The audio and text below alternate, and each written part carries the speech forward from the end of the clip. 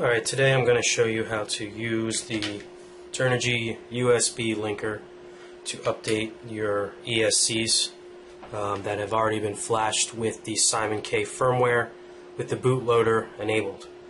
These particular ESCs are from Skullcopter.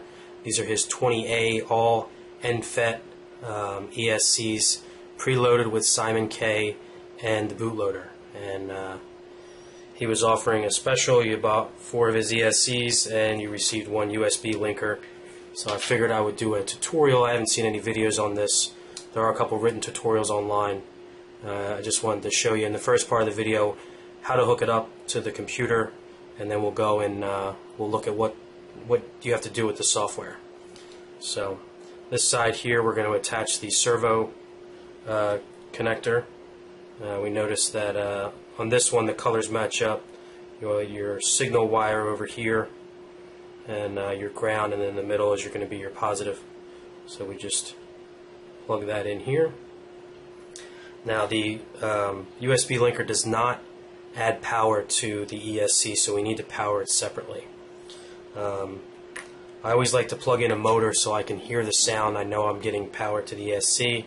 I'll take one of my Sunny Sky motors here and just plug it into the ESC. Doesn't matter where you go because the direction isn't going to matter.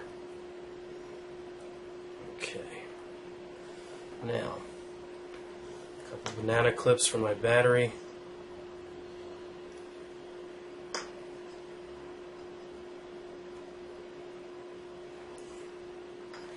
Alright, plug my battery in. Alright, now that's all hooked up. I can plug the USB dongle into my computer. I'm just using a USB extension cable here, or you can just plug it right into the USB port on your computer. And the second part of this video, I will show you how to do everything on the computer. Now that we have the USB linker plugged into the computer, we now need to find out if we have the drivers installed, and if not, we need to install the correct drivers. Located in the description of this video is 2 links. The first link is to my Dropbox account, which will let you download the drivers for the USB linker, as well as the software we're going to use to reflash the ESC. The second link should be a link to the most recent Simon K firmware files, which will download all of the available Simon K files. You'll be able to pick the correct one for your ESC. So first thing I'm going to do is go to Device Manager and make sure that we have the drivers installed. We do not. So let's go. If you click on the link in the description, it will bring you to this page. We're going to download both the drivers.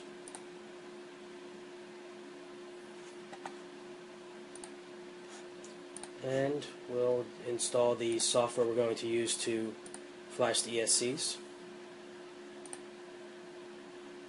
Okay. And then we might as well, while we're on the internet, click on the second link, which will bring us here. And the one at the top is the most recent pack for the Simon K firmware.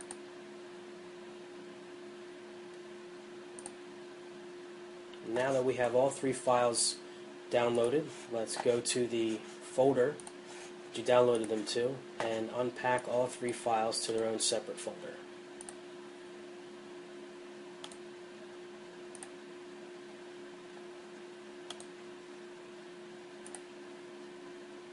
Okay. First folder we're going to open is the driver installer. Open that. And I'm running a 64-bit operating system, so I'm going to install the 64-bit.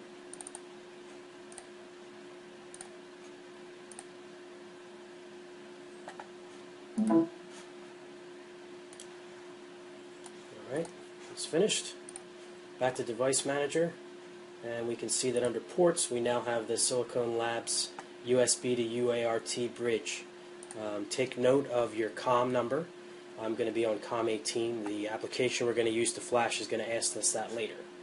We'll close Device Manager and go back to the folder. Now the second step is we're going to take the Simon K files that we've unpacked here, select all of them, copy, go back to the folder for the ESD update app, and paste them all in this folder. Okay. So now we're going to locate the file name flash.cmd, double click that. And here's the software we're going to use to reflash the ESC. The first question it asks us is which COM port, and as you recall, mine's going to be COM 18, yours may be different.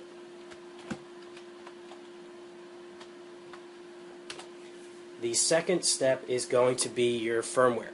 Now all ESCs are different, but if you happen to have purchased the Skullcopter 20A Simon K ESC, then that one takes the bs_n_fet.hex file.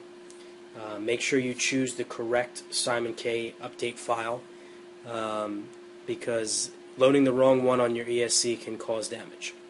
So I'm going to type in bs_nfet.hex,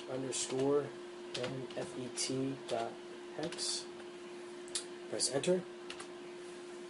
Now it's going to double check, are you sure this is correct? I know it is, and I'm going to press any key. And now we are flashing through the USB linker through the servo cable. It's going to read the firmware again to make sure that it's flashed correctly. And it has finished and completed successfully. So press any key, and that will conclude the reflashing. And what I will do next is show you that it's been flashed, and we will do the throttle calibration.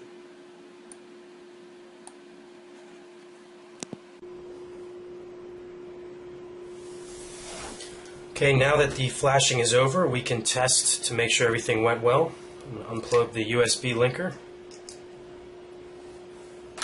I've unplugged my battery connection. Okay. I'm going to use my servo tester to use this. You can also use your receiver on the throttle input on your receiver. What you would do is you would turn on your radio, put your throttle stick all the way in the up position.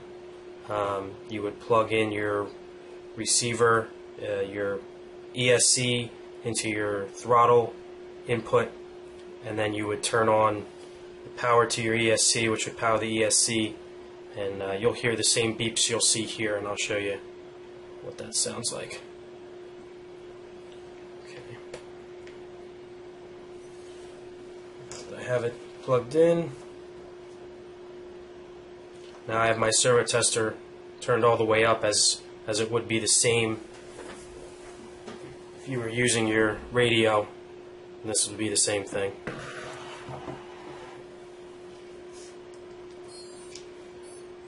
Alright, now I turn it all the way back down. Alright, and now we should be able to give it throttle input.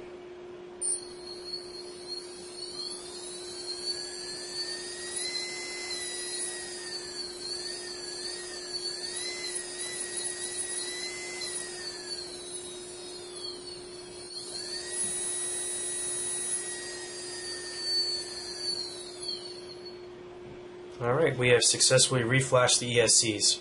The USB linker makes this such an easy process now, because once you have your ESCs all mounted up on your frame, rather than having to take everything off or reach into hard places to reflash your ESCs when new firmware comes out, you don't even have to take it off the frame now. You can just use the USB linker and plug it into your computer and reflash all your ESCs, and it makes things a lot easier. So I'm really glad that we can do that now. So thanks for watching.